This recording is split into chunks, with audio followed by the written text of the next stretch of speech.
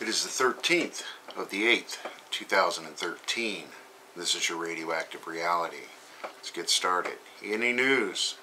MSN. Nuclear experts call for testing U.S. coastal waters and Pacific seafood for Fukushima contamination. Quote, I definitely recommend FDA and EPA increase their vigilance, unquote. What they don't tell you is that shortly after the Fukushima accident, they cut the funding on both those programs. TV, they are turning the ground into quicksand at Fukushima plant. Engineers warn reactor units may topple. Now this is the cauldron I've been talking about. They went ahead and put up the dam and the groundwater's backfilling. And the ground's becoming unstable, so it's becoming bigger and bigger problem as it goes. TEPCO deeply apologizes for a mistake. TEPCO's sorry. They admit they sprayed Fukushima workers accidentally, exposing them to 5 times safe radiation limit. The radioactive dust is to blame, not the water spray, question mark. And just in, they had a worker taken urgently to the hospital in bad condition, just to go that the working conditions at the Fukushima Daiichi plant are nowhere near perfect. Radiation expert, enormous amount of contamination flowing from Fukushima will probably imperil entire Pacific Ocean. Threatens other countries. Food chain absolutely can reach U.S. and Canadian shores. Many of us have been going on and on about this since the very beginning. NHK special report on Fukushima. Quote, we're still in an emergency. Not much time left. We can't afford to wait. A fear of contaminated water overflowing from well that's nearby trench leaking 3 billion becquerels per liter into the ground. And what they're going around is the deeper they dig, the higher these levels are, and that just goes to prove that the corium has left the building. It's down into the bedrock and into the environment. A time bomb in leaking Fukushima trenches. If TEPCO removes extremely contaminated water as planned, it will only make more flow and since reactor buildings will only make more flow since the reactor buildings are connected to the trenches. So the more they pump out, the more that leaches in, and it's just an ongoing bubbling cauldron, isn't it? Over 15 quadrillion becquerels of radioactive substances suspected in trench that TEPCO now admits is leaking into the groundwater at Fukushima. And again, the cauldron fills.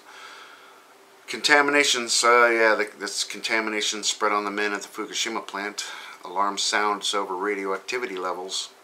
Worker, quote, they never told us reactor number 3 was steaming.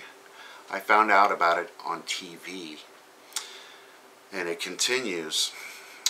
Trench connected to Unit 2 is what's contaminating groundwater at Fukushima. Has extremely high levels, over 3 billion becquerels per liter of radioactive substances.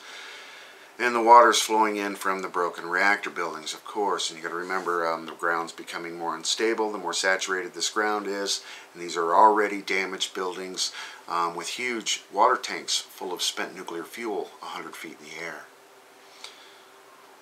Fukushima workers, another accident is inevitable. There's always a risk for another explosion. I fear that a lot.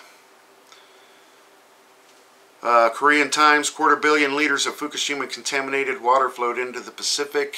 I'm sure it's more than that. Japan cover-up could violate international law. Hid global issues of environmental concern. And of course these criminals have been going on and on and on.